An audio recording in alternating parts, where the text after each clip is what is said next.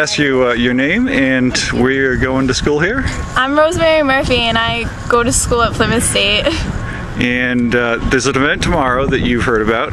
Yep. Can you tell me what's going on or what you've heard about it? I've heard that there's going to be 2 people with guns on campus that are going to be visible. And although they're going to be visible, I still don't think it's a good idea to have guns on campus, period.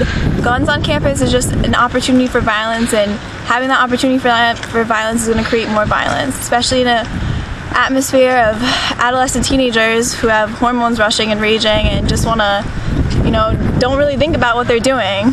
So I think it's a bad idea. Okay, and so certainly personal responsibility comes into carrying firearms or driving a car for that matter. Yeah, but I don't know, I feel like guns are a little different than cars. Okay, so a lot of people will bring up Virginia Tech and the events there. Mm-hmm. Do you not think that guns on campus, other individuals armed, would have stopped that sooner than waiting for police to show up? And I'm not so sure, because I'm not sure everyone is trained to have guns, and people could be shooting up and accidentally shooting other people. I think we should have higher security, possibly more policemen on campus, more policemen with weapons to protect the students before we let students have guns on campus. So you would have a cop for every person that is walking around? Not every person, no, but I would have it close by in every building. I think having the opportunity to have a gun is just wrong on a college campus. Okay, thank you very much for your opinions. Thank you. Heather O'Day. Hi, Heather. So you have a little bit different opinion on firearms on campus? Not really quite on campus. I'm pro-gun, but I don't think that individuals on this campus should be having guns that are loaded, and whether they're concealed or not. I just don't think that people, like my friend Rose said, I don't think people have training at this age, and maybe they do, but they shouldn't bring it on campus. Not around all these kids. Okay, so there's a personal responsibility issue there. Mm-hmm. And the real challenge, as I understand it in this, is that the university system claims to be somehow different than a town, seems to claim private property here, or private property rights, and the ability to make their own rules as opposed to other political jurisdictions.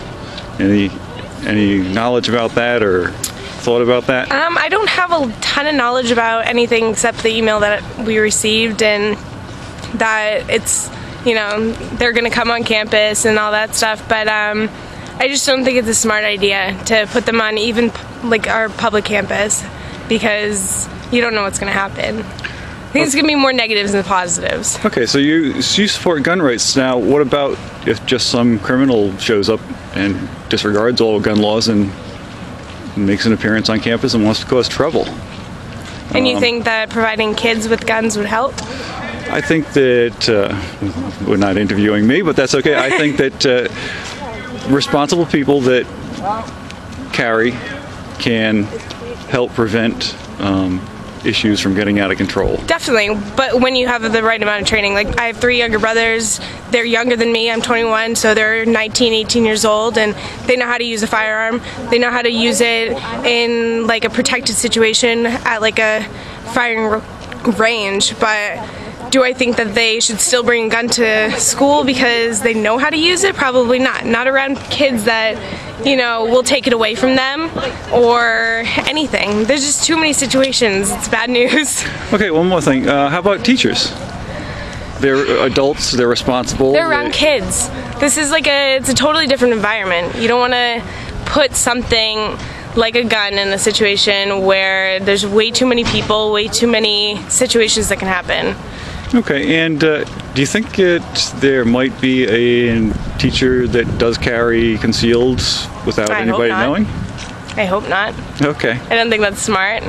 But, I mean, even though they might know how to use it, it's just not the place to bring it. Okay, thank you. Yeah. Some of the first weapon restriction laws in the United States were passed in the South in the 1870s as a response to the freeing of recently enslaved African Americans. Since time began, tyrants have taken aim at personal liberties. Now there's a movie that aims back. The government has no more right to tell us what to put in our bodies than they have to take our guns or tell us what books we can read. I wonder how prohibitionists would feel if they saw medical marijuana vastly improve the life of someone dear to them. Today, many cops who enforce pot laws do so only because it provides them with cushy jobs, good benefits, and a chance to push people around. I was an undercover narcotics officer. The drug war is nothing but a farce. At one store I get a high point, 9 milli papers for my joint, and a pack of Phillies. Yes, I'm feeling very honored, but if the world were truly free, I could also buy my marijuana. They despise the very thought of. In fact, take a look at this. Took my sack, catch my cigarettes, and my trash fatty acid. Only tape I see is red. Fed goes on kitten stomping, and the sheet is popping. Now shoot your dog, man, with a pussy 223. There's no longer the shady behind the back alley.